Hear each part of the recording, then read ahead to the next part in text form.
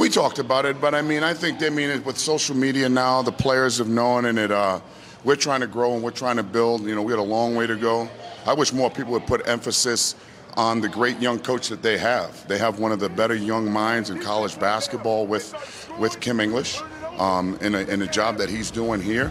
I hope and I pray that Kim leaves Providence College in a better place that he found it. And if they're doing that, they're going to have an opportunity to win a national championship.